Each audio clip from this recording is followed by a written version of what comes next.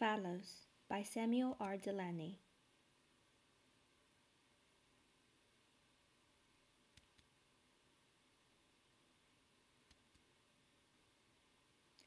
Commons call it a tale of a tale, because this book is not the novel Phallos itself.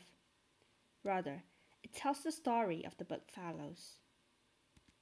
When you open the first page, there is the cover of a professional synopsis. This certainly puzzles people who came expecting a novel, but as we read on, we'll find out that the novel is hidden in the quotations. Phallos tells the story of a young Roman boy, Neoptolemus, who sets off to look for the Phallos of a statue. Many forces yearned to find the treasure, but in the end, no one had any success.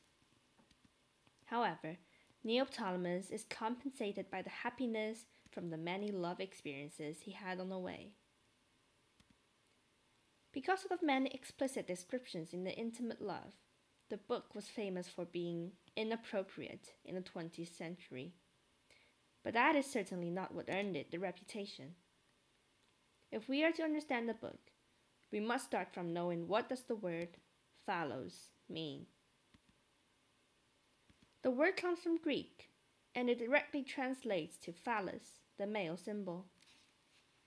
And what does the phallos do? Pierre Lacan's theory would be of great help at this point. He is philosopher and psychoanalyst of the 20th century. His idea is generally that there is a sense of lack lying at the center of our desires, and the thing we keep longing, looking, and searching for is symbolized by the sign of Phallos. Looking back at the book, what does the Phallos stand for? Is it the statue that everyone wants? Is it love that our protagonist fervently searches for? Well, they're both correct, but what about thinking of the book itself as the Phallos? The author tells us, we all look for a Phallos, but we will never find it. This idea permeates his style of writing.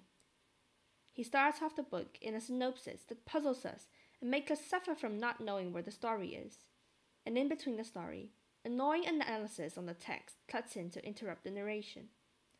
We would very much like to enjoy the whole story, but the author gives us only fragmented pieces.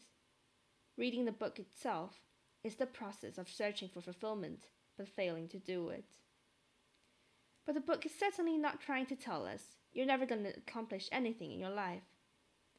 If you pay attention to the first page, you'll notice a tiny sentence here. There is always more surface to a shattered object than a whole. The story is shattered and incomplete, just like how real life is. There is never a moment of absolute wholeness, but that is exactly what makes the world complex and versatile.